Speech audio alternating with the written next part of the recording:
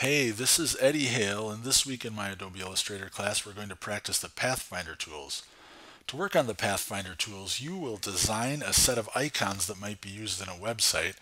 This is a set of icons designed by the amazing Paul Casper, and they're made out of a lot of basic shapes that have been cut out of other basic shapes using the Pathfinders. In Illustrator, we're going to practice by making this little kitty icon here, and if you look at him, he's been made with basic shapes cut out of other basic shapes. The Pathfinders are found under Window Pathfinder. I dragged this little panel out so we can use it out here. These icons are destined for web, so I'm going to make a new document, and the profile is going to be web. I'm not concerned about the size right now, just click OK. There's this thing. When you're making an icon, it's really nice to know where the center of the icon is. So I'm going to turn on my rulers, and I'm going to drag a ruler guide out of this ruler, and that will be the center of my icon, and it'll come in very handy later on. I'm going to take an ellipse, and I'm going to draw the face shape of the kitty. I hold Option and Shift, and I make a perfect circle from the center out. Now I'm going to change the color of that circle to sort of a yellowish kitty color, and I'm going to take the stroke off it. I don't want to stroke. And there's the face shape of my kitty. I'm going to zoom in a little bit. Now I'm going to draw his nose. It starts out as a perfect ellipse, perfect circle ellipse. I fill it with pink, a little lighter pink. And now I'm going to do my first Pathfinder thing. I'm going to take the rectangle tool, and I'm going to cover up the bottom half of this circle, and with my Pathfinders I'm going to create a half circle. I'm going to switch to the arrow tool by clicking over here. I'm going to marquee both of those in so I have both of those shapes selected, and in the Pathfinder panel I'm going to click minus front, and it clips the rectangle out of the circle. I'm going to move this onto the kitty shape, and with the Smart Guides center it right on there. Next I'm going to draw his mouth shape. His mouth shape starts as a perfect circle. Now with my move tool I'm going to hold the Option key and Option drag a copy of this circle. And I'm looking at the negative space here. This little resulting crescent down here is going to be the shape left over. I'm going to select both of those pieces, and in my Pathfinder panel I'm going to do minus front again. And that makes half of his mouth. I don't want this anchor point up there though, it's going to get in the way later, so I take that out with the pen tool. Now picture that, that's half of his mouth there.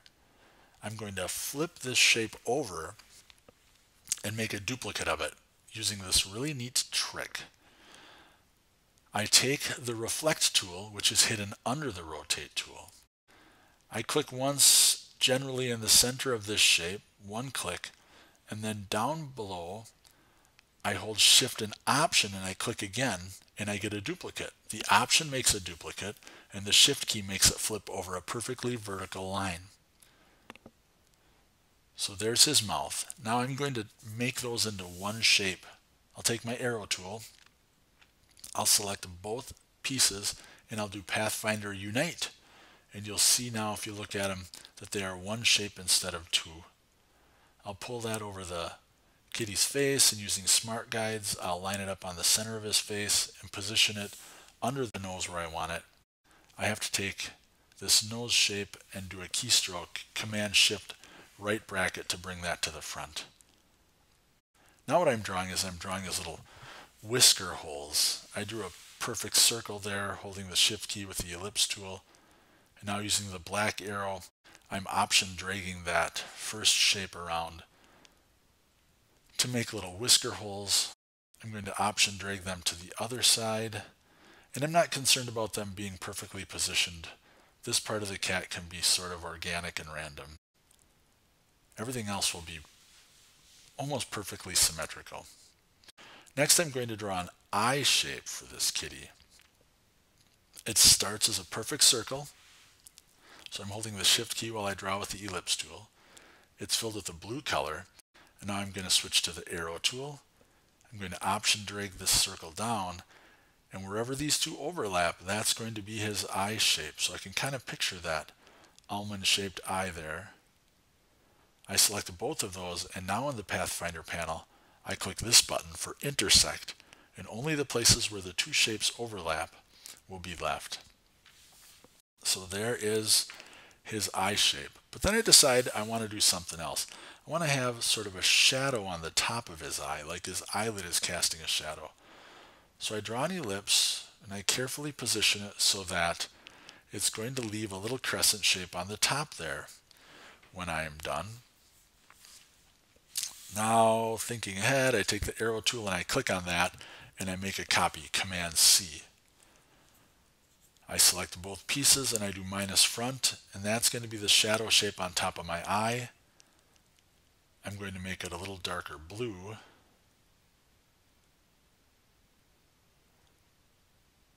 And after I make that darker blue, I want to bring his whole eye shape back. I go to Edit, Paste in Back. I copied it a couple seconds ago, and now I can paste it in back of that shape, and it'll be perfectly positioned over it, and I'll bring it back.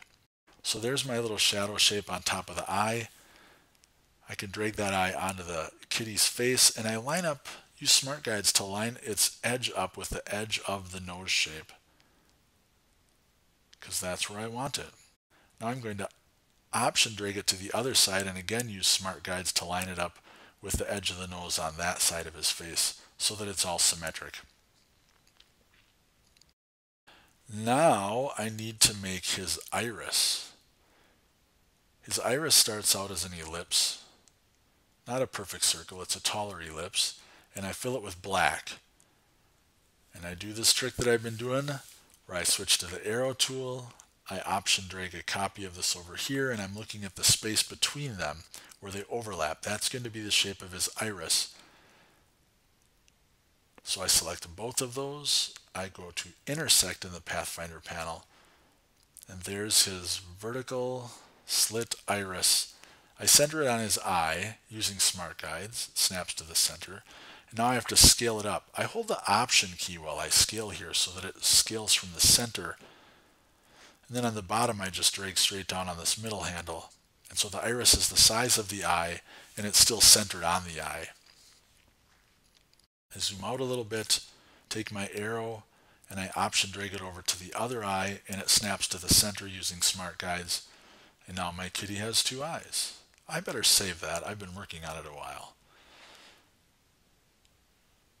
I click on his face so that is the color in the color picker, and I draw a perfect ellipse to make his ear. It is going to be his ear. And then I'm going to do this trick with the white arrow. Click once on the top anchor point and then drag it straight up using Smart Guides to go straight up, and that's going to be his ear shape. I'm going to move it onto his head, and I'm going to use the black arrow to rotate it until I find a spot that I think makes a nice kitty ear. I'll scale it up just a little bit. And then I'm going to use that reflect trick that I used a while ago. I'm going to click once on the center of that shape, Shift Option click down below, and that selected ear will flip over to the other side of the cat. It'll be perfectly symmetrical. Now I'm going to do the inner part of his ear. I'm going to copy that ear, paste in front, so there's two ears there now. I'm going to eyedropper the nose. I touch the letter I there to switch to the eyedropper tool. I eyedroppered his nose. And with the black arrow now, I'm holding the Option key so that this new ear shape scales from the center. So there you can see my second shape filled with pink in the center of the ear there. I'm going to lighten up the pink a little bit. And I'm going to send those to back so they go behind the kitty face. Now the next thing I do is I'm going to add a little shadow to that ear shape, sort of like I added a shadow to the top of the eye shape. So if you watch, I'm going to Option drag down here a copy of that ear shape. And then the last moment I decide that I want to Option drag them both out here so that I preserve that original ear shape. I make the pink darker, and I click on minus front, and now I have this unusual shape that is going to be the shadow inside the ear. Smart Guides helps me to line it up with the edge of that pink shape, and now my ear has a little shadow on it. I select both of those shapes, and using my reflect tool, I do this trick again. I click once, I shift option, click above, and it flips a copy. The copy is behind the other ear shape, so I have to click on this ear. I use a keystroke, shift command left bracket to send that ear to the back. And now there's my kitty. I think he needs some stripes, so I start my stripes with a perfect circle shape, holding the shift key when I draw an ellipse. I'm going to fill it with a brown color, and then similar to when I made the mouth or the shadow on the top of the eye, I'm going to option drag this ellipse up here, and I'm looking at the space left over, sort of a crescent shape on the bottom there. That's going to be the shape of the stripe.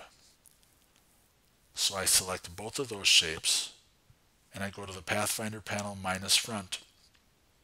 And where that shape overlaps his face, that's going to be a little stripe, like a tiger stripe.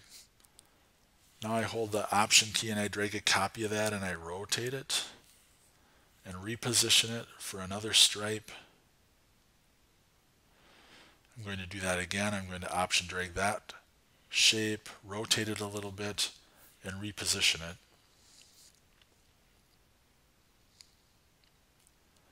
A little bit random. Now I want to preserve that face shape, so I'm going to select that face circle and I'm going to copy it, and then I'm going to paste it behind one of these stripes. I'll click on this stripe and I'll go to edit, paste behind, paste in back, and I select the face shape.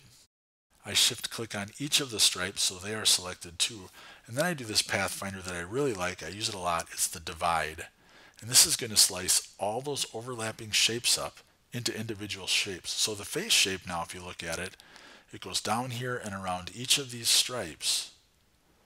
So I can delete that face shape and I'm left with the stripes. Each one of these shapes is its own separate shape. I'm going to marquee those in with the white arrow, and I'm going to delete twice, and I'm left with just the stripes there. If I move this face shape, you'll see that it's still a complete circle because I made a copy of it a minute ago.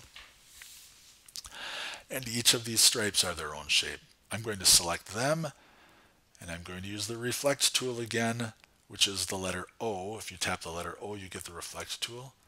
Click once, shift option, click down below, and I flip those stripes over the center point. Now I'm going to make stripes on his forehead too. You've seen me make some stripes. So in a couple of seconds, I'm going to speed up the tape.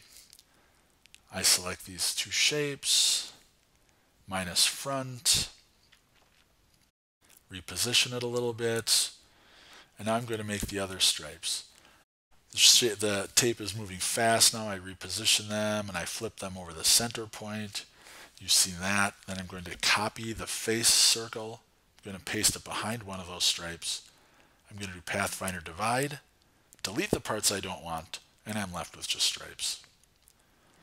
Now this kitty, if you look at him, he has been cut in half, and half of his face is darker, so it gives him a little dimension. I'm going to take the line tool, and I'm going to draw a vertical line through his face. I'm going to make it black so that you can see it. You don't have to stroke it, but I'm going to. And I'm going to select his face shape, and his nose, and his mouth. And then I realize I have kind of a problem. I'm going to get a lot of shapes right here where all those shapes overlap. So I'm going to eliminate a few shapes right now. I'm going to select his nose and his mouth, and I'm going to use this button. It's the merge button, and wherever shapes overlap, it just deletes that part of the shape. So I click merge, and where the mouth went under the nose, it's just gone now. I just have nose and mouth and no overlap. That will make it cleaner when I select all of these, the nose, the mouth, and the face. And don't forget to select the vertical line, and I click divide. It's going to divide all those fairly cleanly. They all jump to the front. Whenever you run a Pathfinder, it jumps to the level of the top shape. So I have to send those to the back, shift command left bracket. And now all those shapes going back. Oh, I have to send his ears to the back too. And now I'm going to click on this half of the shape, and I'm going to do this kind of neat trick. I'm going to double click on this color swatch up here, and it opens up the color picker. I want the same color but a little darker, so I'll click over here in the color ramp and I will make just a little darker yellow. To make that easier to see, I'm going to go up to View and hide my guides, so you can't see that blue guide. So there, half of his face is darker. And now I'm going to go through and darken in all the other shapes too. I click on the color swatch, double click on the color swatch, I move the circle down just a little bit, and I get a darker version of each of these. Now I'm speeding up the tape because I don't want to make you watch me play in the color picker. And I darken every shape, the eye, the shadow under the eye, the ears, all the stripes get darker in the color picker. And there, now I've got him, his dimension made. I'm going to make him more icon-like by putting him inside of a perfect square. So with the rectangle tool, I'm holding shift and I'm making a perfect square. I send it to the back with a keystroke, and I'm going to fill it with a teal color. And then I'm going to use my smart guides to position it perfectly in the center of the kitty. Now everything's all centered. And I'm going to do this thing that's kind of neat, kind of trendy. I'm going to draw a shadow. And this is a place for me to remind you that you don't need to use basic shapes with the Pathfinder. Anything you draw with the pen tool can be used with the Pathfinder to cut up another shape. So I'm drawing a pen tool shape here that's going to be a shadow behind the kitty. I am going to cut this shadow shape out of this square and back, but first I'm going to make a copy of the square and paste it behind this shadow shape because I want to preserve that square and back in case I want it later. I'll take the shadow shape and I'll fill it with a darker teal color. Double click on that swatch, click down below to make a slightly darker color. And now I'll select both of those shapes, and I just want the part where they overlap, so I'll click the Intersect button. Now I have to send the shadow to the back. I'll use my right click, send to back. Then I have to send the teal square to the back, and now my shadow is visible. And you could really stop there, but just to go the extra mile, I'm going to add a shadow behind this ear too. So I option drag my shadow over here. I'm going to use my white arrow, click on this anchor point, and then drag it out at the same angle so that that ear casts a shadow too. I have to hide the rest of the shadow over here. I will drag this anchor point behind the kitty, and then I'm going to switch to my pen tool and just make these other anchor points go away. The pen tool will delete an anchor point when you click on it. So there, I deleted those anchor points, and now my kitty has a shadow behind two ears, and his whole face is casting a shadow. And now I'm going to turn that into a gradient. I do that by, I add these colors to the swatches panel. I add the dark teal and the light teal to the swatches panel. I click on that shadow shape there, and I click on the gradient in the gradient panel. I change the lightest color to the light teal, the darkest color to the dark teal. Then I take the gradient tool and I change the angle so it's lightest down on the bottom and darkest where it hits the kitty. And there is my finished kitty icon. Isn't it beautiful? Ready to add meaning to a website. So there you go. Please practice your Pathfinders and come to class next time ready to practice the Pathfinder tool. Thanks for watching. Bye.